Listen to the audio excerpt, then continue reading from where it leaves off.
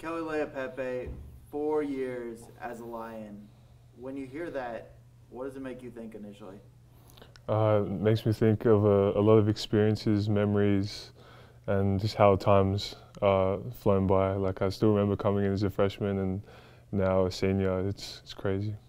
And there's been so many memorable games over the course of your career. Are there a couple that just stand out whenever you think about that was a great LMU moment for me?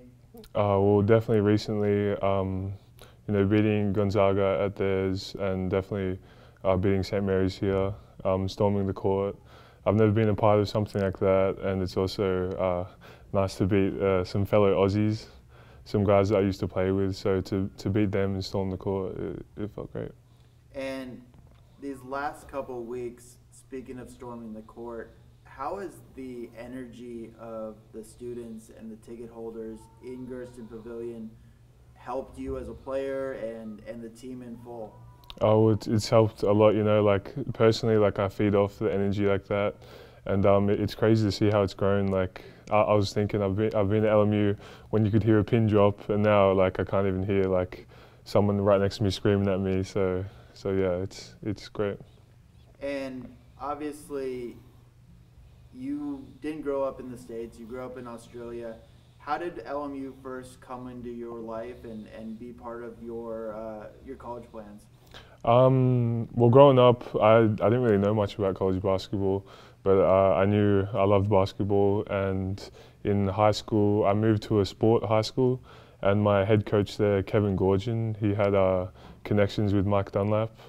So when I was a senior in high school, I was doing well. I represented Australia and my state in like national events and stuff.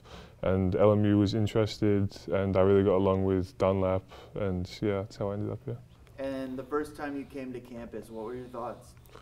Wow. I initially signed without even going on a visit, so I didn't I didn't really know everything about the campus and stuff. And when I got on campus, I mean, it's beautiful, like LA, the weather, the bluff. Yeah, I was over the moon. And when you first got here, how was it meeting new teammates and new classmates and just being part of the LMU family? It was exciting. I loved meeting new people, and like I can say that I've met like people, like players and students who I'm gonna know for the rest of my life, and yeah, made some great connections.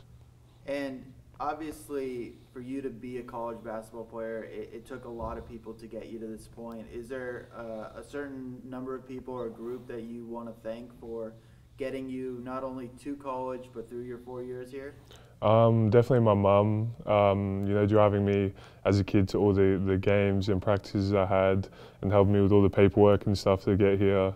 I mean, the coaches, Mike Dunlap, Stan Johnson, my high school coach, Kevin Gorgian, and all my other coaches growing up who have helped me become the player I am today and person I am today.